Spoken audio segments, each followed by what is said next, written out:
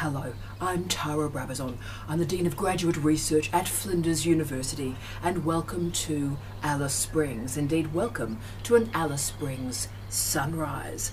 I'd also like to welcome you to vlog 47, how to get unstuck and reconnect with your thesis. So this is incredibly important, this vlog. This vlog could change your candidature and could change your life. And this vlog was suggested by the wonderful Bronwyn.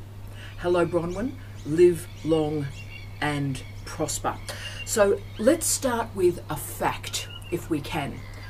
The longer your candidature, the less likely you are to finish. And that's why we as deans, we as supervisors, we as your colleagues try and move you along the candidature, because we know the longer you are enrolled, the less likely you are to finish. And there's a really good reason for that. You see, in 3 years, that's a long time. 3 years is a long time. And life happens during that time. So if your candidature extends to 4 years or 5 years or 6 years, then you know people die. People get sick, jobs change, supervisors change. A lot can happen in 4 or 5 years. But also it's very easy during that time to turn away from the thesis for a week. You know, like, oh look, I'm a bit busy next week, I'll just park the thesis. But the week becomes a month, becomes 6 months, and then becomes a year. So how do you get from this untenable, difficult, stuck space into falling back in love with your PhD? Well, that's the task of this vlog today, and we're going to move through 5 stages to move you from that really dark, difficult space to something much more positive.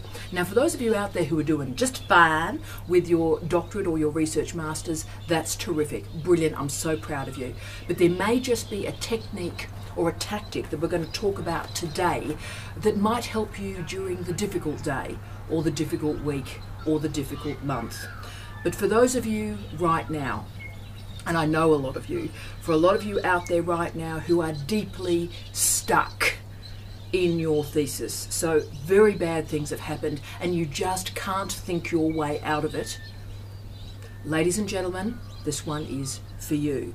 So what I'd advise as we go through this vlog, this is one of those interactive ones, so as I go through each of the 5 stages, I'd ask that you might like to pause the video and enact the exercise that I'm going to give you to do. Don't worry, it's only a couple of minutes, I promise, but it's probably not a bad idea to hear what I have to say and then answer the question for yourself and your environment. So, you're stuck, let's get you out of it. And what a setting, eh? So stage 1, what I want you to do is list your motivations. So as most of you know, when I decide to take on a PhD student, I'm not too interested in the publications they've done and all the rest of it, not hugely interested. What I am interested in is their motivation. So I get my students, before they're even my students, to list the 10 reasons why they're completing that PhD. And if they can't do that, I don't take them on. But the problem is, guys, when someone dies, when someone gets sick, when relationships break up, all your motivation sort of drops away because you've become a different person. So if you're stuck, what I want you to do is right now, list down the motivations of why you are doing the PhD right now. And those reasons may be very different from the reasons that started you on that journey, and that's absolutely fine.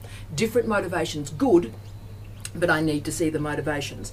Now, motivation is everything in a PhD, everything. If you lose motivation, then you've lost the reason why you're doing it, and really, you shouldn't be doing a PhD anyway. PhDs are too hard.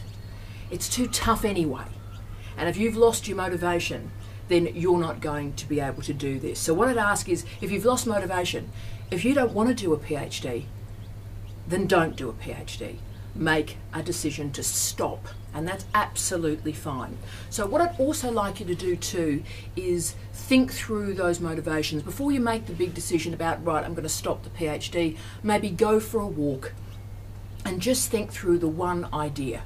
why exactly am I doing this PhD, and find me some answers to that question. Write them down and then put those answers around your desk. What I want is people to have their motivations all around them in their working space. So when the negative thoughts come in, why the hell am I doing this? There's stuff all around your office that says, oh, right, that's why I'm doing this. Okay, stage 1, motivations, boom, we've done well. Stage 2, I want you to take a stock take of your emotions. Now this second stage is probably the hardest one. Before we think through the scholarly state of your thesis, we need to do a stock take on your emotional state. So what I want you to do for me is write down what you are feeling right now. And talk to me if you like, pretend you're talking to me. I say, how are you feeling? Write that down, explain it to me. Now I want you to be really honest with yourself. And this is the hard bit. Are you disappointed in yourself? Do you feel disgusted with yourself? Now that's they're terrible and negative and dreadful emotions, but I need you to sit in those emotions for a while. I need you to feel it, really feel it, and I need you to feel it so that you can move through that emotion. So I want you to name the emotion, I want you to claim the emotion, I want you to gain a consciousness of that emotion. So sit in it and start to understand it. Now that's great, you've done really well. The next stage is, I want you to answer for me a slightly different question. How did you get there? How did you get into that emotional state? Right, now this is important. We're going to return to the decision that you've just made there at the end of this vlog. But I just want you to remember, when I asked you, how did you get into this space? Did you look in the mirror and did you blame yourself? Yeah, I got myself here. Or did you blame a series of other people?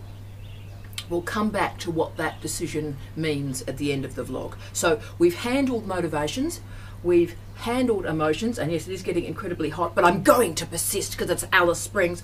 We've handled emotions, we've handled your motivations. Now, we've done the blockages, so we've done the negative, quite upsetting stuff. What I want to do now is move to stage 3. I want you to stock take your thesis right now. This is the good bit. Okay, let's get moving. So we've talked emotions. Now in this section, stage 3, I want you to park those emotions for a while. I want you to write down the current state of your thesis. That means I want you to list the work that you've done. So what have you completed? Have you done ethics reviews? Have you done the iterative ethics clearances? That's great. Have you done the literature review? Have you done 4 parts of the literature review?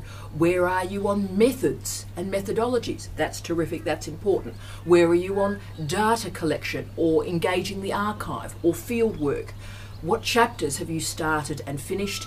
And give me a word count. How many words have you written? Now, no pressure, no emotion, and no judgment. So I just want an inventory. Brilliant, well done. Right, now the second task I want you to do in this stage is I want you to list the gaps for me. I want you to list the tasks or the ideas or the things that are yet to be completed. So what I want you to do is think about the work that is left to do. Now I want you to be really honest here. Don't cheat yourself. No judgment, just list the work left to do. Brilliant, proud of you, good. Now we're doing well. We're now moving to stage 4. What I want you to do in stage 4 is attach a length of time to each of those tasks yet to complete. So you've got a list of all the tasks from the previous stage that you are yet to complete. Now that's great, that's really important. In this stage, what I want you to do is go down that list and attach a time to complete that task next to the inventory. Now, some of those tasks might be really big. So when you've written, I need to do the literature review, what I need you to do is say, the literature review probably has 16 different parts of the literature that I need to investigate that may boil down to 8 sections of writing. So split everything down to that level and put a time next to it. Yes, you're predicting it, but try and predict it, and you'll see why we're doing this in a second. So there's a task. There's a time to completion. Brilliant, winning. Let's move to stage 5. What will you do tomorrow? What will you do tomorrow? Now that means what I want you to do right now is look at that inventory and the times next to it, and I want you to pick a task that you will complete tomorrow. Then I want you to wake up tomorrow and I want you to complete it. So start with the easy stuff, start with the simple stuff, the stuff that is the easy win, the low-hanging fruit. Now, some tasks on your list may take 10 hours, that's fine. Don't do those at the moment. For the first few weeks, pick the tasks that take 1 hour, 2 hours, or 3 hours. And what I want you to do is, after you've done that task, I want you to celebrate every single achievement. I want you to speak the words out loud. That's really well done, Tara. We've done something today. That's brilliant. Don't judge yourself. Just create a culture where you have a task to complete and you complete it. Don't think about the submission. Don't think about the entire thesis. Just think about a task and complete it for me. And then after that task is done, select another one for the following day, and yes, do it. So what I'm trying to do here is give you momentum, just simply get you back into the groove and create little wins in your thesis. So you complete a task and you gain some great sense of a vibe of, wow, I've done something, this is important, I'm moving forward. So they are the 5 stages to move you from disconnection and really hating your thesis, getting stuck in it, to actually loving it again, or at least respecting enough that you'll actually finish it. So remember, I was going to come back in this vlog to a final point. And that final point is about the importance of making choices, making decisions, and claiming responsibility for your actions. So this is your PhD. You made a decision to enroll. You made a decision to be a PhD student. Now, I read a truly appalling book last week. I've been reading some really bad books lately, but I read a really dreadful book last week called Now or Never, Your Epic Life in 5 Steps, by a guy called Preston Smiles. You couldn't make this stuff up. Anyway, it's a dreadful book, but in this book, he used a very old and interesting phrase that I want to talk about today, and that phrase is radical responsibility. That phrase has a bit of heritage to it. It's quite interesting. Now, I actually know, team, if a PhD student is going to finish by the language choice that they use. So when they sit in my office, or I'm talking to them via Skype, or I read an email, the moment I hear a student blame supervisors, their parents, their kids, administrators, or the job, or many other things you can imagine, the moment I hear them displacing it and blaming other people, to be frank with you, I know that student is not going to finish. So a PhD is pretty well permanently bogged by excuses. So you have to make some decisions. You have some choices to make. And the question is, what are you choosing? Are you deciding to be an autonomous, thinking, thoughtful scholar? Are you deciding to manage your time? Are you deciding to manage your choices? Are you deciding to manage your decisions? Now, if you're doing that, you've just assumed radical responsibility for your life. It's really easy to blame other people because that lets you off the hook. It's harder, but also much more productive to look in the mirror and say, you know what, I'm responsible for my life. I'm responsible for my decisions. Now, that's important to your professional life. You can't finish a PhD without radical responsibility. And it's also quite important for your personal life.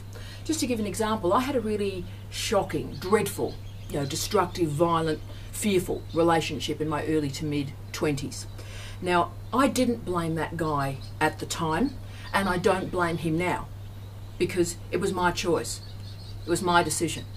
I was stupid. I was ridiculous. I made a mistake. I made the mistake. I am no victim. I am the sum of my choices. I am no victim. I am the sum of my choices. So similarly, guys, give you one other example. Steve and I had relinquished tenured professorships. We'd sold our house in the United Kingdom, bundled up our entire life and put it on a ship to take up 2 new jobs in another country. Sold everything, had nothing left. Our entire life was moved. Within 2 days of arriving at this new job, the dean was on a daily basis abusing us beyond belief. That was the job, by the way, where people were killing themselves because it was such an unpleasant environment. So within 2 days, Steve and I had a chat and we went, you know what? We've made a mistake here. We didn't have enough information and we've made a mistake. So we need to now leave this place. We need to apply for another job and leave quickly. So that's what we did.